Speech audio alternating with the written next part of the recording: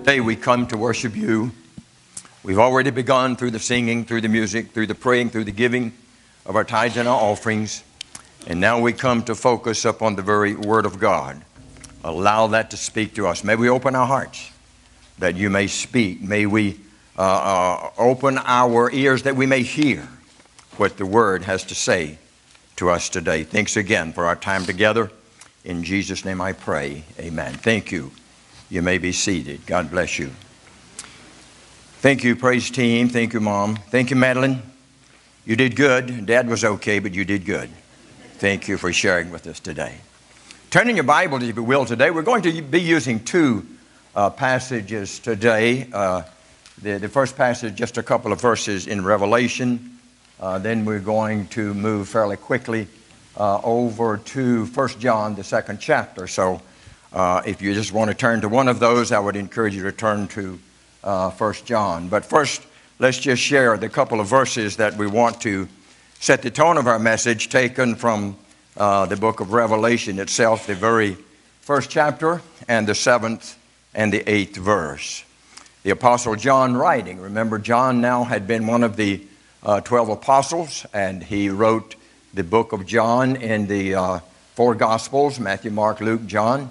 And he wrote also in three small books of John in the back of your Bible just before we get to the book of Revelation. But let's just read a couple of verses in Revelation 1, 7 and 8. Behold, he cometh with the clouds, and every eye shall see him, and they also which pierced him, and all kindred of the earth shall wail because of him.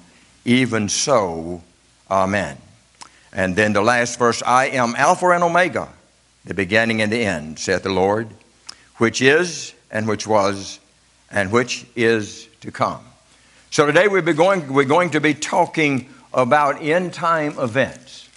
We know that there's a lot going on in our world today with the election that is coming up, with all of the inhumane slayings that is taking place, the bombings, and all of this, and I believe that we're getting close to the time that Christ is coming back. Now, that's nothing new for one to believe, because even John felt that Christ was coming back in his day. So when I say I believe, that doesn't mean he's coming today, but let me tell you what, he can come today. All that is supposed to have been revealed has been revealed, and as John closed his book, in Revelation, the 22nd chapter, the 20th verse, he which testified these things saith, surely come quickly. Surely come quickly. So that's kind of where we're going today, and we're going to place emphasis upon the latter verses that we'll be reading just a little bit later in the message, but we've titled our message, Soon and Very Soon. I believe without a doubt, with the events that are taking place, that we're very close to Christ coming back again. What we're going to do, we're going to share this message in two phases.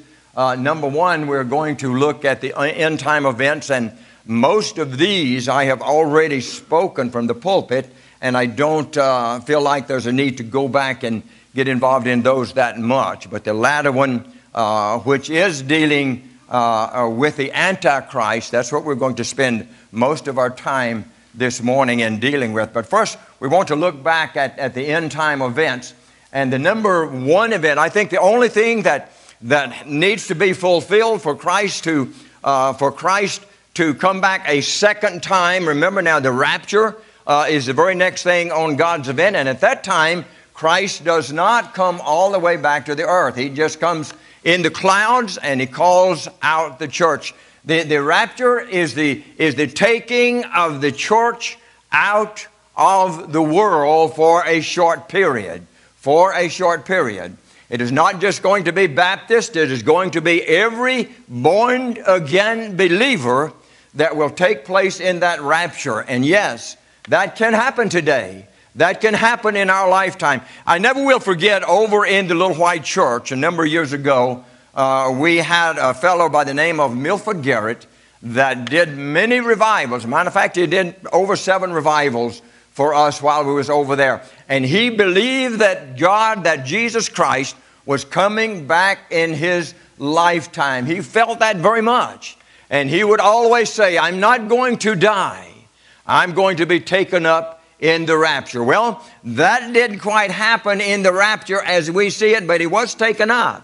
He has gone on, and now he realizes that death is not the end for God's people. It is really the beginning of God's people to live the life that God prepared for us to live all the way back in the book of Genesis when God created. And when he had finished his creation, before he sat back and rested on that seventh day, he looked over what he had made and he said, behold, it's very good. We're going to live in that atmosphere for all eternity. We're going to live in that atmosphere for all eternity. So the rapture is the very next thing on God's calendar. If you want to read that later, it's in 1 Thessalonians, at least portions of it, the 4th chapter, the 13th through the 8th verses. The next thing that happens, and this is why the rapture is the prelude to the tribulation period. There is going to be a time, and the Bible refers to that in two sections, one 3.5 year period, and then the second 3.5 year period. The first 3.5 year period is going to be fairly peaceful. The church is out of the way. You no longer have to fool with those individuals. They're out of the way. Now we can live the way we choose to live. Now we can do the things that we choose to do. Because no longer are they there. The first half of the trib period is going to be fairly peaceful. I see that the stock markets are going to climb and going to be a great time. This is going to be an individual that the whole world will love. He may come on the scene early in the political arena. He's able to do great things. He's able to say great things. And everybody, even the whole world, he brings the whole world together. And the whole world is able to vote for this individual as he takes over. It's going to be very pleasing to the whole world. Now I want to say something that I feel like I need to say very early. The two individuals that are running for office in November, that you and I will go out and elect an individual. And I want to remind you that it is our duty. It is our duty as a child of God to register and to vote. I'm hearing now that we don't have that much to choose from, but we must make a choice. And sometimes it comes to a choice of choosing the lesser of the evils. Sometimes it comes to that choice, but we're responsible for going out. And we will have a say in the next 4 years. I watched the Republican convention, at least most of it. And one of the things that was said that I guess impressed me as much, if not more than any other thing that was said, was the fact that in the next 4 or 8 years of whoever is in the White House, that they're going to change the balance of the Supreme Court so much that it will not only affect the world for 4 years, but it will affect the world for the next 40 years that is to come. So folks, let me encourage you. If you haven't registered, do so. It is our obligation as a Christian to vote and make sure that you're able to do that. The rapture or the tribulation period is the time that the church is out of the way. There's no more of those good guys or goody-goody people. There's no more of them telling us what we can't do. We're able to do whatever we like. We've got a man in place to do whatever he chooses because we believe in him and we're going to follow him. But then at the mid-period of that tribulation period, this guy is going to turn colors, and Satan gives him his power, whatever he has, and then he begins to rule with a rod of iron, and no one is able to buy or sell unless they take a mark that the Bible calls 666. And I can't say that I understand all of that, but I do know that it's a mark that we must take, or one must take living here, or they cannot buy or sell anything whatsoever. It becomes a terrible time. It is when God pours out His wrath upon unbelievers. That is what the trib period is all about. But let me tell you, God has given us a choice. God has given us a choice. Should we be living in the trib period, in that time, we don't have to be a part of that. That's what the rapture is all about. It takes the church out during the tribulation time. Yes, at the time that God completes His covenant with Israel. He hasn't done that yet. We're told in the Bible that it was promised that there would be a man of God, or at least a man like David in the ruling section. We call it the king in the Old Testament times. There will be a man in that for all eternity, for all times. And that's not happening right now. Not in America, not in any other parts of the world. Not in any other parts of the world. So that, again, is what is going to take place in the trib period. It is God working with Israel to pull the true believers aside during that time and complete His covenant with Israel. That indeed is a whole another message, and we've used that before. The third thing that has to happen is the second coming of Christ. Now, the second coming of Christ is not the rapture, because Christ doesn't come all the way down. The second time Christ comes, He's coming all the way to the earth and set up a kingdom for 1,000 years. Now listen to me. Every born-again believer, and born-again believer is nothing spectacular or whatever. It just means that we believe that when we accept Christ, that we began a new life. Doesn't mean we are super duper duper duper Christian. Doesn't mean that at all. Doesn't mean we're a preacher. Doesn't mean we're a teacher. Doesn't mean we're a deacon. Doesn't mean we're a great singer or anything of that nature. It means that we have surrendered our life to Jesus Christ.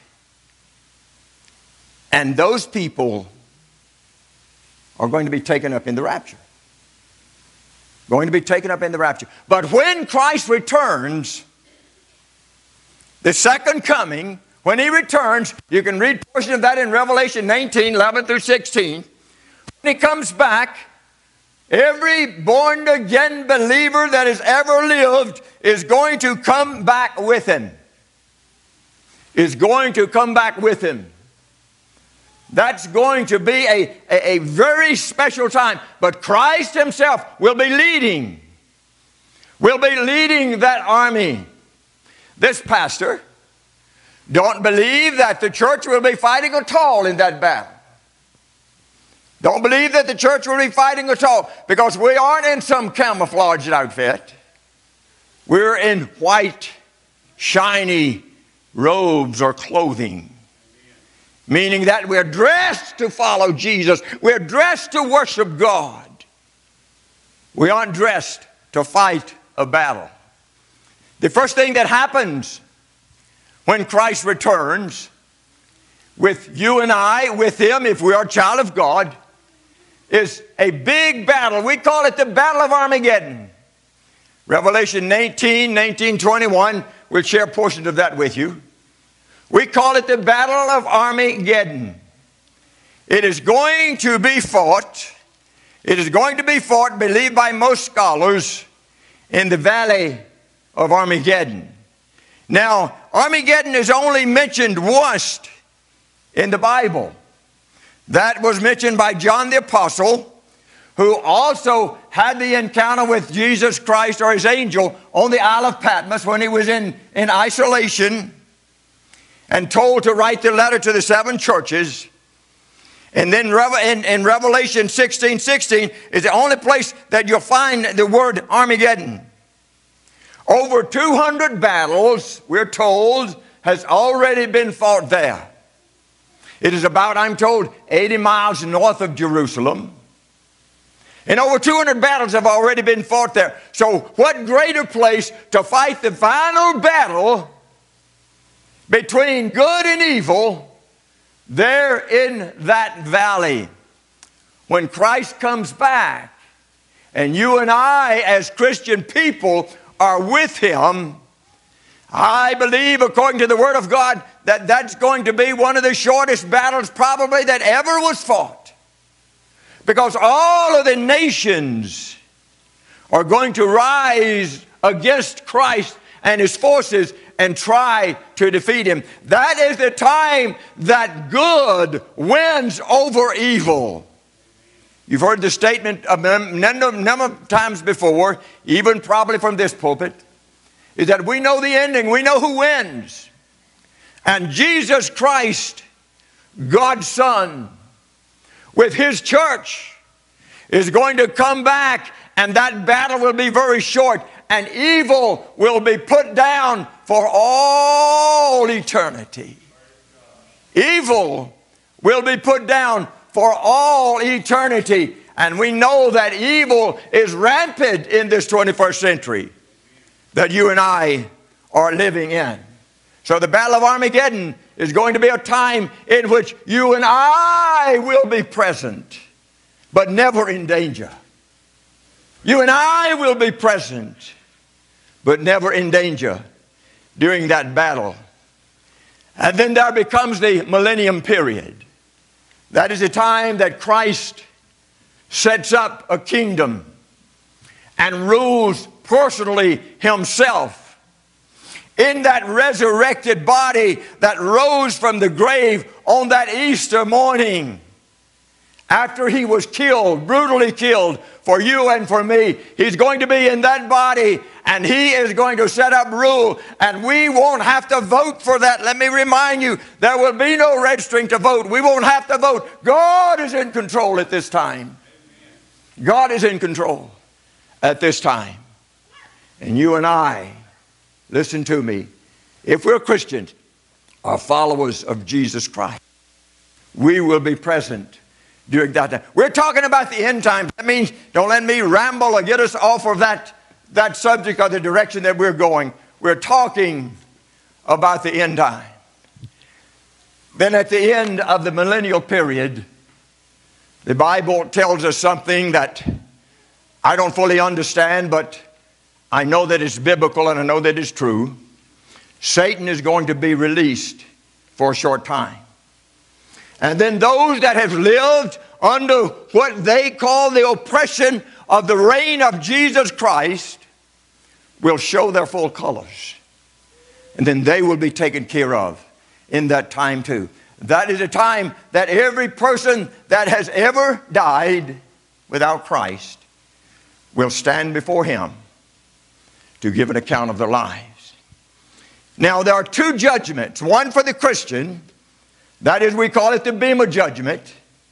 That is not for salvation, but it is for two things. One, to give an account of our lives, what we have done, whether they be good or bad. And the second thing, or I think the first thing, is that it is to issue rewards for the work that we have done. I think during that time, we might be surprised at who gets the rewards and who don't. Because the reward is going to be given out by Jesus Christ. And those awards are going to be for the people that didn't do something just because we had to. They did it because they chose to. Maybe it'll be a great prayer warrior. I don't know. Maybe it'll be a great giver. I don't know. But I do know it will be somebody that has had their hearts clean, that has walked with God, that has followed Jesus Christ, that has obeyed His commandments, not for recognition, but deep back in the background. Why? Because God sees deep back in the background of our hearts. He knows why we're here today. He knows why we do what we do. And He'll give rewards or not give rewards based upon the depth of the commitment to God and to Jesus Christ in our hearts.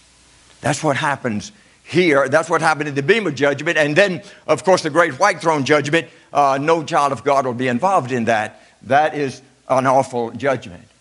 And then the new heaven and the new earth, where Jesus reigns. All of the earth that we see now is going to be done away with. You know, we talk about, and we've raped this country that we live in. We've raped this world that we live in. We've taken from it without giving back. It's scarred. But it is not going to be just renovated. It's going to be a new earth and a new heaven. And I often think when I'm in a study like this, why a new heaven? One day there was a battle in heaven, remember? Satan tried to take over, tried to become God, tried to overcome, and he was booted out. So heaven has some scars. You won't read that in your theology book. That's Holistonian theology. It's going to be a new heaven and a new earth. Why do I believe that? The Bible tells me so. The Bible tells me so. But there's going to be a new heaven and a new earth. And then the second thing that I want to place some emphasis on today is the Antichrist. Who is the Antichrist? What is the Antichrist? Who is he living today?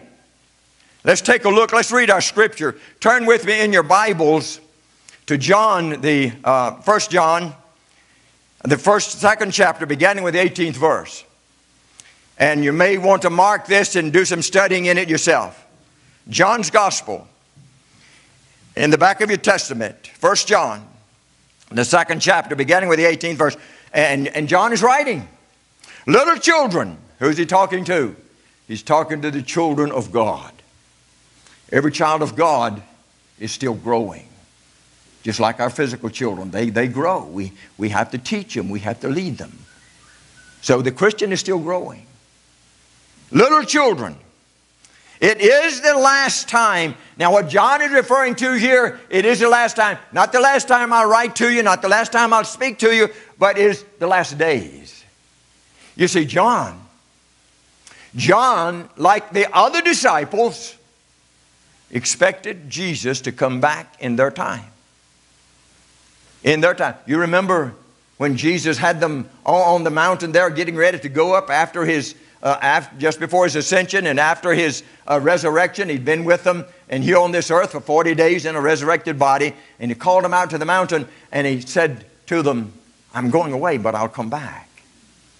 And then after he ascended up, they were so awestruck at that, and I'm sure they would have been. I would have been too. You would have been too. And as they were looking after he'd gone out of sight and stood looking, I don't know how long they looked, but an angel's come and said, men, why do you stand here gazing into heaven? The same Jesus that you saw taken up is coming back again. Go back to Jerusalem. Wait for orders from God. Wait for the Holy Spirit to descend to empower you. And then you have work to do. But they thought he was coming back again. And John is writing in that same frame of mind. This is the last time. This is the last days. And you have heard that the Antichrist. Now let me remind you that the word Antichrist is only used 4 times in the Bible. And all of those is by John himself. It's mentioned in 1 John, the 2nd chapter, the 18th verse. It's mentioned again in the 1 John, the 2nd chapter, the 22nd verse. It's mentioned again in 1 John, the 4th chapter. The 4th book of John. And there's only one chapter in there, verse 3. And it's mentioned again, in John it's more chapters. It's 4th chapter of 1 John. The second John, the last time it's mentioned is in 2 John, and that's only one chapter, and it's verse 7. 4 times. All mentioned by John himself. An Antichrist. What is an Antichrist? Well, anti means that we're against something. An Antichrist is anyone that does not believe that Jesus Christ is the Son of God, that He is our Savior, and that He is the only way into heaven. Don't forget that. When some of these folks comes knocking on your door, find out what their beliefs are in Jesus Christ. Find out what their beliefs are. Let's pick up at 19 and finish reading this. They went out from us. There were people that was a part of the Jesus movement that never accepted Christ, kind of like Judas. They went out from us, but they were not of us. They never signed up spiritually. For if they had been with us, been of us, they would no doubt have continued with us. But they went out that they might be made manifest that they were not all of us. There was not a part of God's church, the church that Jesus set up in the book of Revelation. And He said the gates of hell will not prevail against it. The gates of hell will not destroy it. Verse 20. But you have an unction from the Holy Spirit, and you know all things. You have a feeling from the Holy Spirit that there are certain things that are not right. And because of that, we try to stay away from them. We try to back off from them. That is the Holy Spirit prompting us that this is not what you should be doing as a child of God. We have a choice to listen or not listen. Verse 21. I have not written unto you because you know not the truth, but because you know it, and the time, and that no lies are in the truth. The last verse we're reading, 22nd. Who is a liar but he that denieth that Jesus is the Christ? Listen, he is the Antichrist that denieth the Father and the Son. I would suggest you mark that verse in your Bible. And then someone knocks on your door to give you some literature. You get them to explain that verse to you. And if they don't believe that Jesus Christ is the Son of God, if they don't believe that Jesus Christ died on the cross for our sins, if they don't believe that Jesus Christ is the only way to go to heaven, listen to me. According to the Word of God, that is an Antichrist. That is an Antichrist. Now, there's going to be a big boy Antichrist that's coming in the last times. This is not that guy. This is anyone that doesn't believe Jesus Christ. How do I know that? The Bible tells me so. That's why I know. That's why I know. And that's why you need to know. And you do know. But that's why I mentioned it today. Just mark it in your scriptures. Mark it in your scriptures. So the Antichrist, in 1 John 2 and 18, it mentions the Antichrist. And you have heard that Antichrist shall come. Note that first Antichrist is singular.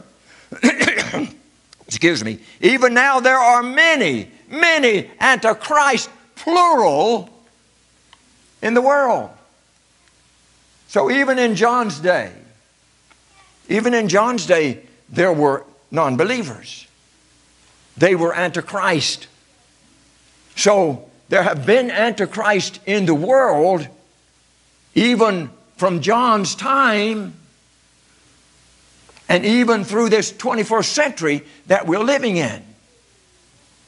And one day, one will stand out over all of the others.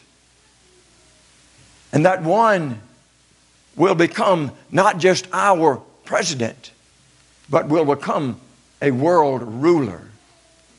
But that won't take place until the church has been taken out.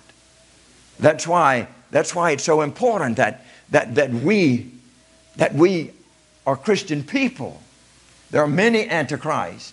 And then 1 John 4, 1 and 3. 1 John, the 4th chapter, verses 1 and 3. And let me read those verses to you very quickly. Behold, beloved, believe not every spirit, but try the spirit whether they be of God, because many false prophets are gone out into the world. Hereby know ye the Spirit of God. Every spirit that confesses that Jesus Christ has come in the flesh is of God. And every spirit that doesn't believe that is not of God. So 1 John reminds us again that there are many antichrists out there and are living even in our day. And then he's called by John the man of sin.